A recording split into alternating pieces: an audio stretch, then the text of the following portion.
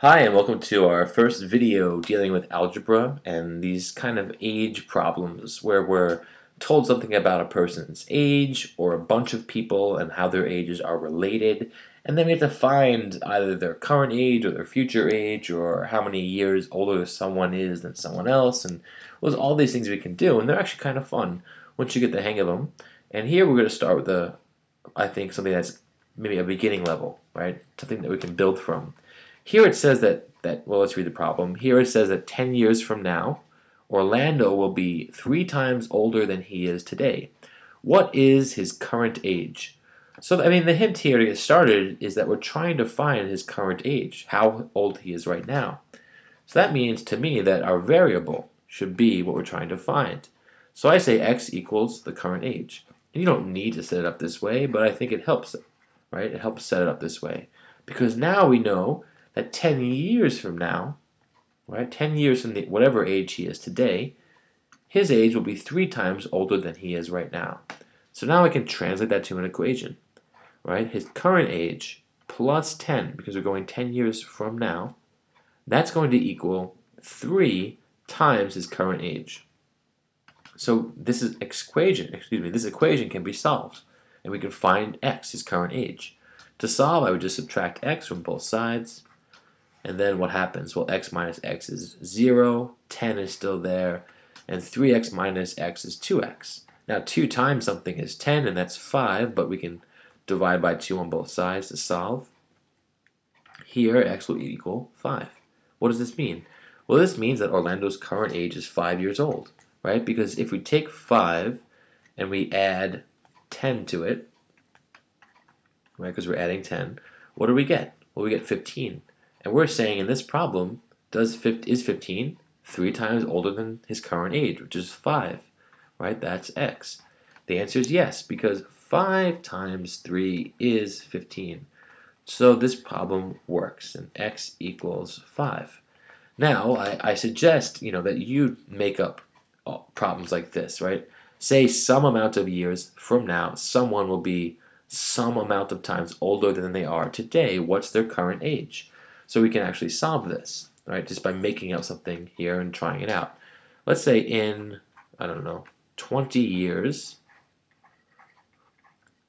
Kayleen, right, you can make up anyone here, Kayleen will be 4 times older than she is today. And then you could say, what is her current age? And I want you to try this problem out. You can try it on your own and then watch the rest. But here, we're going to come up with something that's a little bit different.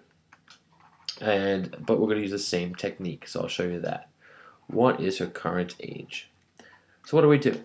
Well, again, we're trying to find her current age. So x will equal her current age.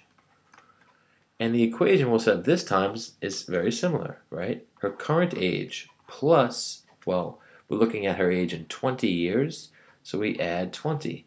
We're saying this, if you add it together, it will be 4 times older than she is today. So this will equal 4 times her current age.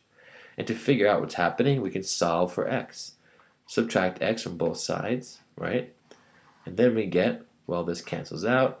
20 is still there. 4x minus x is 3x. Now 3 times something is 20. Divide both sides by 3. And here 20 divided by 3 is x. So what's that? Well, 3 times 6 is 18, right?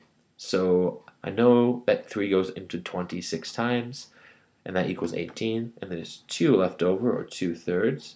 So here, her current age is 6 2/3. And we can test out, and we should test out that this actually works.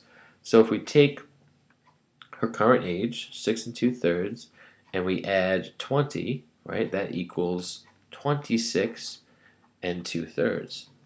The question is, and this was a little bit more difficult to see, is this age 4 times her current age?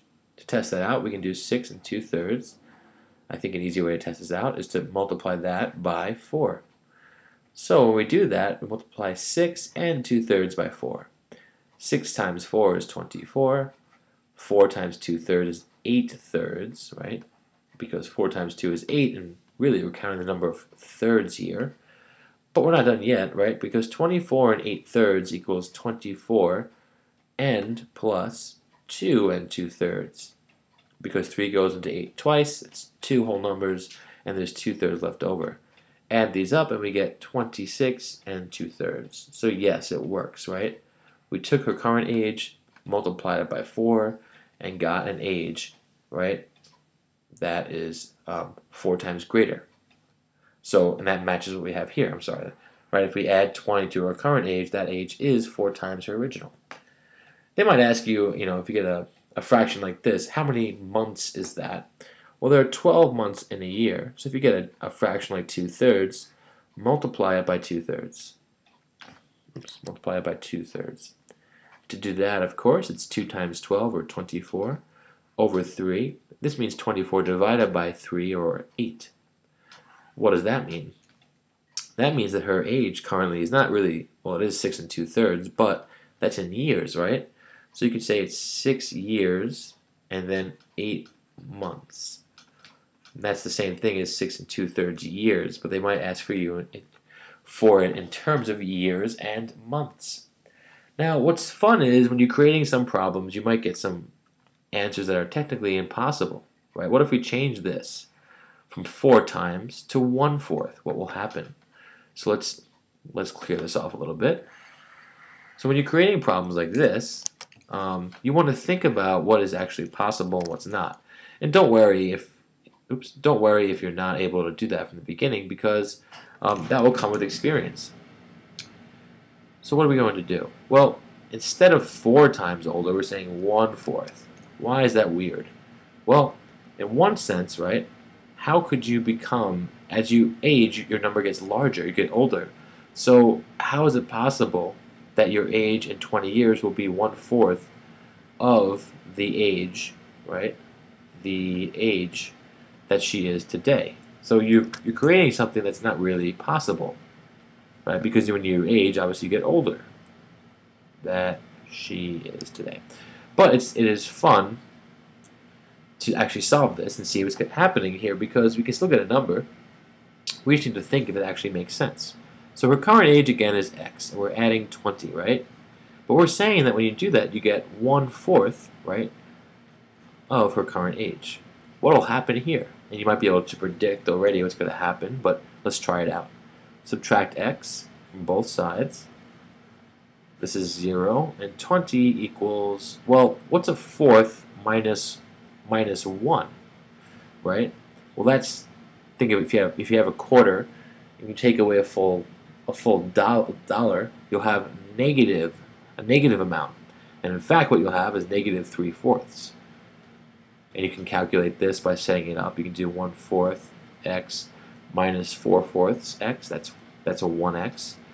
And then 1 minus 4 is negative 3. It's fourths x. You can work this out. But here, to solve for x now, we have to multiply. Well, one thing we can do is multiply both sides by negative 4/3. And again, that's just a pretty common technique in algebra.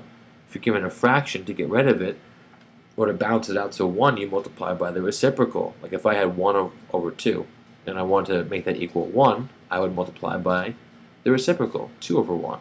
And that, of course, equals 2 over 2, which is 1. So in other words, any fraction you're given, flip it and multiply to make it equal 1. Same things here. Negative 3/4 times negative 4/3 is just 1. Here, 20 times negative 4/3, well, 20 times negative 4 is negative 80. Negative 80 over 3 is x. What does that equal? Well, know that 3 goes into 80 26 times fully, right? Negative 26 times, because that's equal to negative 78. And then there's 2 left over, so it's really negative 26 2/3. So look at this. We've gotten an age that's negative, and that's not really possible, right? You can't have a negative age. It's not how we count our ages. But with numbers, of course, this does make sense. Why? Well, if you have your current age as negative 26 2/3, in 20 years, right, if you add 20, what will that be? Well, that would be negative 6 2/3. And if you compare these two ages, negative 6 and 2/3, right, is 1/4 of negative 26 and 2/3. So it's gone up in value, but the number itself, the absolute value, right, is smaller. It's closer to 0. So these kind of problems can create interesting results, especially when you make them impossible. Anyway, I hope this helped. In the next video, we'll look at some tougher and different examples. Thanks a lot.